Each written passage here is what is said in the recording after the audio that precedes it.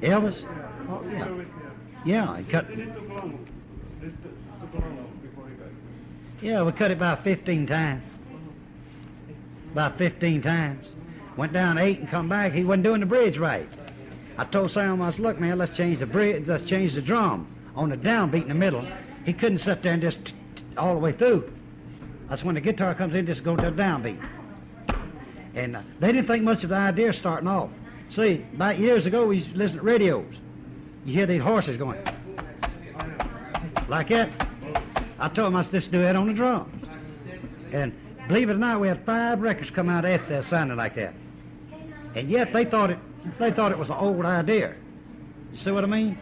Sam didn't think much. Said, "Hell, man," said, "that's too old." Well, 5 cover records afterwards. When that one went #1 in the nation. See, we had 5 cover records after that. And oh, it's a lot of things down there that went on. Now you take a lot of those guys just came on down later and got on the bandwagon. See what I mean? Warren Smith, all now they had some good sounding things, but they were killing each other. You see what I mean? Roberts, after I show you what killed Warren Smith's record, Ooby Dooby. Cut hit. See, that's where Sam was hurting himself, and he didn't even know it. He was fitting. He'd have killed Elvis with Carl. See, he cut gone. Well, Elvis, I told him, I said, man, you better get out in here now while getting's good. They got him. They still didn't know how to record him up there. All they did was put a big band behind him and stuff, man, and throw so much money behind him till he had to go then. But when he was on Sun, man, we cut stuff on him down there that people would get up and walk a mile to get the record. Really and truly. I mean, it was the greatest damn sound I ever heard in my life, I'll be honest with you. I haven't heard nobody come close at the sound that we got at 706 Union. They cut, I've heard them cut stuff now with slap back on it and all. It don't come nowhere close. Because I got some of those records at the house and I listen to them and I know, man, and it ain't but 3 pieces on it. Listen to that Mr. Train on it. Listen to that damn rhythm guitar on there. See, a lot of people think he's following the bass. He's following his own rhythm guitar, pulling it up and down. See, it's a trick to it. I tell you, it is on Johnny Cash's stuff too. See, Johnny Cash worked about 6 months on Cry Cry, Hey Porter, and a thing called There's a Wide Open Road. We couldn't decide which one to do. He was working with Munch TV. I used to go out to his house, man. We'd sit down and work all night long, arranging that stuff. That's all I done down there for God knows. Then some boys wrote a song, Daydreaming, by Bud Deckerman. You ever heard it? Well, come by and Sam and them, oh man. Anyhow, they went on out and Meter Records, they done it, and it come a pretty big hit. They come back by the second time, they wrote this Wedding Gown of White. This man, Sam told me to do these songs then. I didn't like them. I didn't like a damn one of them, man. That wasn't my time. I just didn't like it at all. Damn fiddle and all that stuff. I just didn't dig it, man, at all. Damn, man. Why did he let you play wireless stuff? Huh? Why did he play you? Why did he let you play wireless stuff? I don't know. I really don't. I don't know. I guess he used me more or less to arrange and stuff.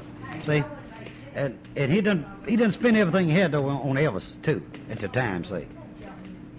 And he had some things he started to release now. He really did. And he still got them too. Chevy Singleton did not get them.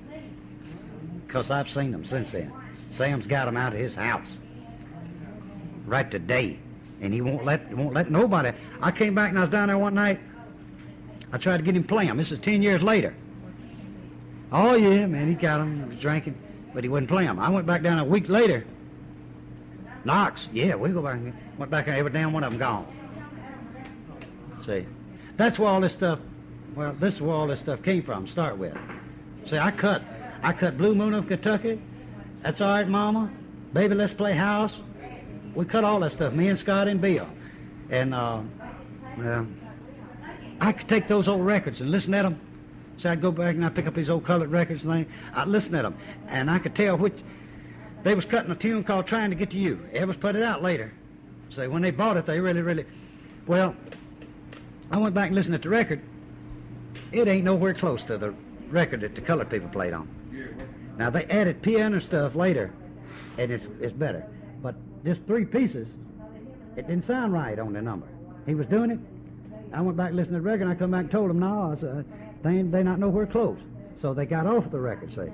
And that made Elvis mad. So we ain't going to cut it while we done wasted a lot of time on it and everything. And he didn't like the idea of it gone. And Carl head out, too. So he just picked his guitar up, walked on outside the dadgum door. That was the end of it. Did you make that Tongue Tie Chili at 706? When? Did you make that Tongue Tie Chili at 706? See, my contract was out with him. I wrote the song, and I showed it to him. And he didn't think much. At that time, he had a few hits, man. He wouldn't stop listening to nothing. See what I mean? And he was hardly ever down there. When you seen him, he was drunk. And I made a little tape out here at Meter Records on Chelsea, 1 mic. It's got a drummer on it, believe it or not. Same boy playing drum, playing on, I forgot to remember, Jonathan Arrow. And you can't hear it on the record, though. It's sitting way off over in the corner on 1 mic. It didn't pick it up, was it, Dan? So we made it. I showed it to him, and he really didn't get... I didn't get no answer right then, so I said, the hell with it. I was gone. And I turned around and get a lawyer, get my money out. I forgot to remember. Did you ever get the copyright for it? Huh? Did you ever get the copyright for it? Get the copyright. Yeah, Well, he owned the copyright on it. See, he owned the publishing. Sam published it. See, all me and him that we shared the royalties off of the writers' royalties. See, now I had to get a lawyer to get my part of that. Really, I wasn't down here. I'm sure Stan got his part. He stayed on up there. He slaved for him for about 10 more years after I left there. See, well, I'll put it this way. He got on the damn boat. Now, that's what it is. You've heard say getting on the boat. Jack Clement, Jerry Lee, all them guys got on the damn boat. It was already made. He could say, come here, boy, throw you in there and record you, and you already a damn hit, Jack. See what I mean? If you could whistle. See, the sound was discovered the day we cut Blue Moon of Kentucky, and That's All Right, Mama. We could cut anybody. See, he could cut anybody. Now, believe it or not, all of them sound just like, too. If you don't believe it, you get the damn records and listen to them. I can show you where Carl sounds just like Elvis. He just had an old boogie guitar behind him, you know what I mean? And a little different on the guitar, but still listening to voices, the same thing. How did you get in touch with the King? He just came down here. See, they own the branches then all over the world. They were just big as RCA Victor or anybody. See, they own branches just like RCA. RCA pressed their records. If they needed anybody else to press records, they would call them in. And they had a branch down here. Stacy came down. He got in the damn plane and came down when he found out my contract was up there. See, he kept me tied up there for a long time, man. I didn't cut but 4 records for him. 4 numbers, 2 records. One of them was on Flip, one of them was on Sun. Was it Henry Glover who came with you down here? Who? Henry Glover. Lou Enos. You know him? He had Bonnie Lou, Bill Doggett, all those guys. And went up there, man, the studio up there. This big studio. Had a lot more equipment than we had. But they didn't have the damn sound. Huh? In Cincinnati. In Cincinnati. The first one. And the next one was cutting RCA. With the groups behind it. That group, you know, they were prison. They were in prison out there. Yeah. They're in Nashville. So they brought them down there. They still had chains around their legs. See? Sam went up there to prison and cut it. Cut the walking in the rain on them. See? See? Did you tour much at that time? Did you have any tours? Were you touring at that time? Oh, yeah. Me, Carl, and Elvis, and Johnny Cage. We played all over the South round. Somebody sat there? How was the reaction? Huh? How was the reaction? Oh, we just had big crowds, How man. you doing there? But I did the country stuff, you know, at that time. See, that's all I had out, so why not do it? See?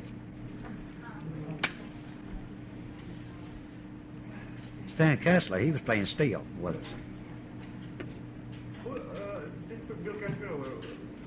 He was playing fiddle. Couldn't play it with a damn. Couldn't play a lick. Quint Clunge couldn't play either. Be honest with you, neither one of them. They just got on the damn bandwagon up there. That's all. See? Did you only Huh? play fiddle? Did you only play on the fiddle? Yeah. He couldn't play it, but he was there. Were there many small labels here in Memphis in the end of the 50s?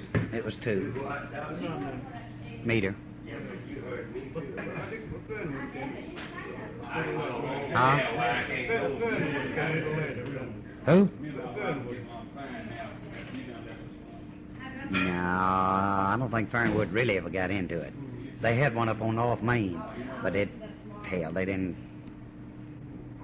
Scotty got in there with them, and they had one record, Tragedy, and they cut it down at High. I worked down at High for a long time. I worked on, you know that thing Bill had out called Smokey? I wrapped the drumsticks in cotton, wrapped it in tape, laid an upright bass down. We got the sound, see? They stole the goddamn thing.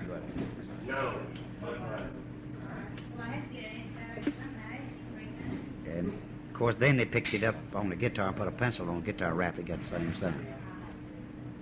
Stole the piano part from a colored artist. Well, I tell you what, I ain't been to them. So went after King. Huh? You made after King, you made a few funerals, I think. Made a few demos. A lot of people stole them. Damnedest mess you ever seen in your life.